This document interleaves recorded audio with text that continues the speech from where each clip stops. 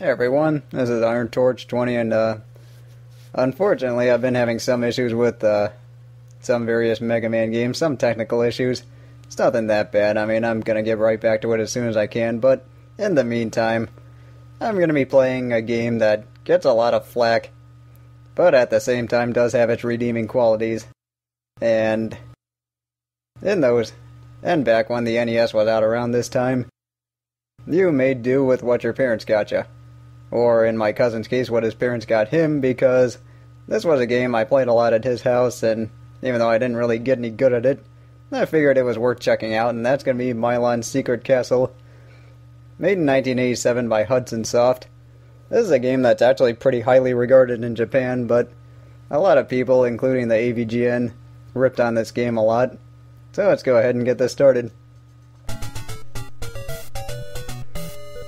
And as you can see, you're an elf that jumps and runs and shoots. It is your pretty basic platformer game. And see, the biggest gimmick with this game is that you have to shoot blocks in order to reveal stuff. And let's see, you are using a bubble. You can also unlock, or you can get certain things Super Mario Brothers style. And we'll go into a bonus stage, and I might as well explain the concept of this game. Pretty much, I guess like these elves, or whatever you want to call them, this race of people that Milon belongs to, were people that communicated through music, and for some reason Milon couldn't, so he left somewhere to learn how.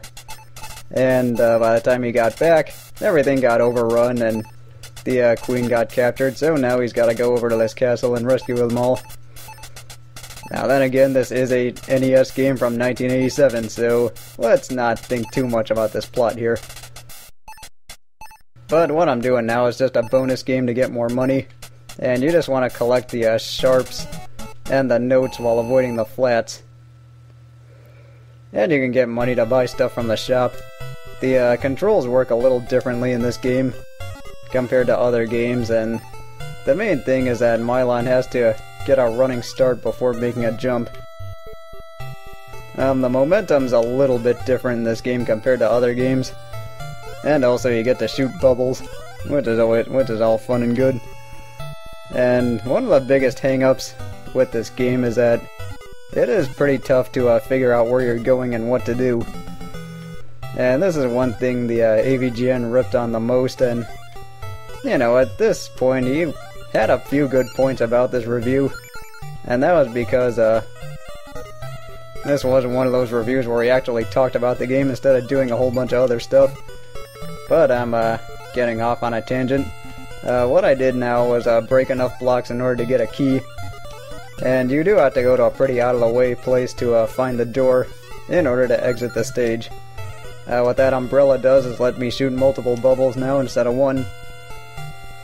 And yeah, pretty much what he ripped on was that this game does cross the line between not telling you anything and a game that is pretty tough to figure out.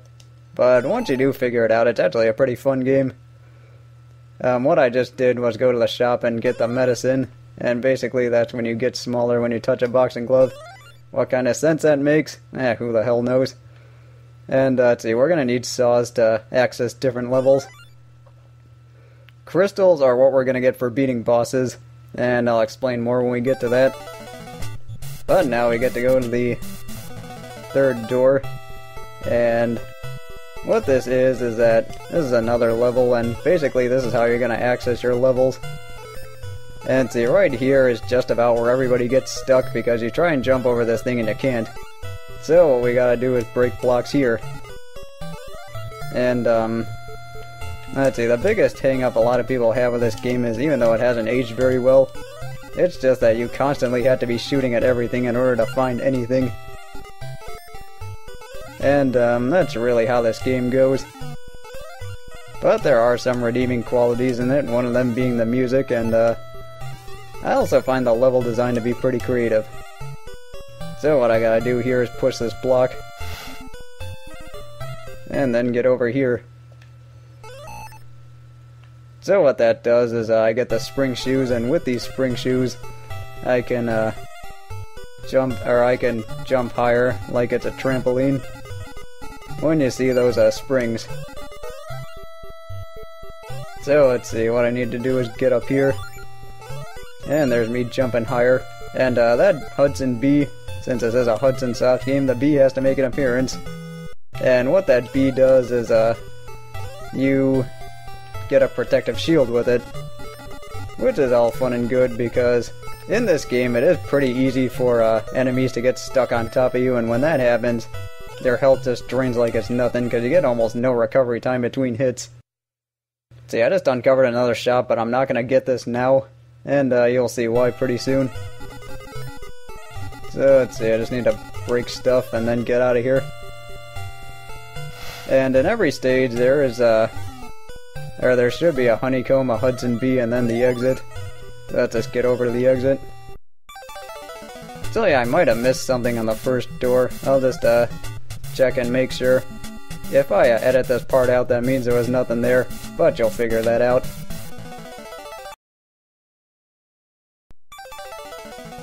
Okay, sorry about that false alarm. Let's see, here I need to go into the window. And here's our first encounter with a boss, and these bosses have the same pattern. They jump and shoot at you. But the trajectory and speed of the shots always vary, so it's pretty easy to get thrown off. And what I'm doing now is just rushing in close and fighting from inside range. And that crystal there, as the hint mentioned earlier, even though crystal has mysterious powers, is that there's 7 of them, and they all do different things. And what that crystal does is it gives us a chance to continue. And yeah, you have to use, this is one of those games where you have to use a code in order to continue. Kinda like Super Mario Brothers. But I can excuse it for Super Mario Brothers, you know, because it was the first one. Let's see, with this stage, they introduce us to breaking platforms. And it is going to get a little annoying later on, but right now they're pretty easy to handle. I also do like how this game builds on the challenge. Okay, I want that. So let's just go ahead and get it. But getting back to the level design, I do like how this game builds on the challenge. The only real issue I have with that is that sometimes you get some really cheaply placed enemies, and oftentimes you get into a lot of trouble because of it. Let's see, here's another bonus stage. I'll just edit this out. So either way, getting back to the way this game challenges you, it does like to build on difficulty, which, as you can see, the castle has 4 floors, and we are on the second one. And this game builds on difficulties by introducing you to different enemies, different situations, and different scenarios. And let's see, the enemies that like to shoot at you are the ones that cause the most trouble. But the good news is these early stages are pretty short. Let's see, I think the exit's over here. But I need to get the key that's all the way on the right. Okay, I don't need to be dealing with you. And see, what I'm doing here is just waiting for the platforms to fall. Although I do like that this game gives you extra bubbles to work with. That's always a good thing. Let's see, where are you stupid thing? Yeah, see, this is a problem with some cheaply placed enemies in narrow spaces. I mean, these guys by themselves really aren't that tough to deal with, it's just that, you know, they can be a pain when you gotta deal with all this other stuff at once. And I get to shoot you. Let's see, I'm pretty sure there's a shop here, but I actually want to get the key first. And the reason for that is because if you use the exit door, the key doesn't reappear, so you have to reactivate it. And I missed out on a bee. But then again, that doesn't really matter once you already have a shield. See, I want to get back down here because there is health. And see, I think it's right over here. Yep. And yeah, this is one game that is very hard to figure it out, and it does cross the line between being a little bit cryptic. But once you do figure out, as I've said before, it is pretty fun.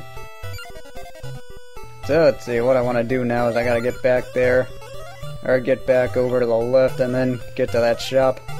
I'll just see you when I'm there. Okay, now that we're here, see, here you can get the lantern for cheaper. But I'm actually going to go ahead and not get this because you don't really need it outside of that first room in the well. But when you know where everything is, you can just go ahead and do whatever you want with it. And that's really the only place where you do need the lantern. So what I'm going to do is I'm going to backtrack, and unfortunately I do have to jump up these springs a lot, so I'll just see you at the exit. Alright, so now that we're here, see what I need to do. Since I came out from here, I need to go over to the right. And this is another pretty short level, and here they introduce you to see the moving gaps in the floor. And see, I actually wanted to go up first, but this will have to do. And see, what I'm doing now is just blasting away at Hudson. And yeah, there are a lot of plugs to Hudson. Slow down. Okay, that made it a little bit better. Yeah, the enemies are constantly spawning here, so you do have to stay on your toes, especially these ones I'd like to fly into you. Let's just, yeah, deal with you. And see, the good news about this game is that, oh, by the way, that's where we need to go to exit. But the good news is the game does give you plenty of opportunity to defend yourself, and plenty of opportunity to get stronger as the game goes. Even though you do start off a little weak, and that is something that does present problems on certain places. Let's just get you out of here. And I want this. And more health is always a good thing. So let's see, I think I need to go to the left now. Almost end up getting myself in trouble there. And I actually think I wanna... Yeah, I probably wanna get this, don't I? So what happens when there are a ton of enemies on the screen? Let's see, is there anything in here? Nope. And yeah, unfortunately, since there are a lot of moving enemies and a lot of fast enemies, you're gonna get slowed down from time to time. But then again, that might be my computer. I can't even tell anymore. But here I gotta make a big jump. Let's see, can I get something here? Yep, I can get free money here. So free money is always a good thing. So let's see, I think I need to break more blocks and get the key now. Now, damn, lost my shield.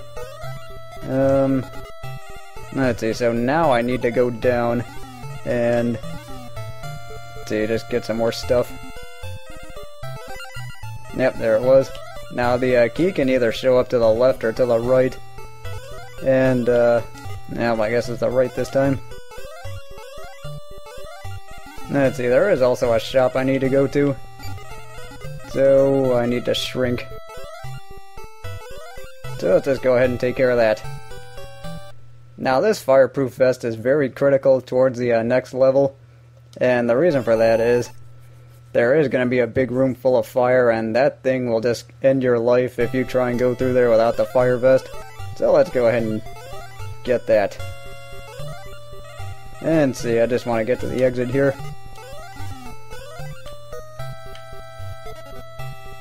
So with that, I'm going to go ahead and call the video, so join me next time as we explore the well and finish the rest of floor 2. I will see you then.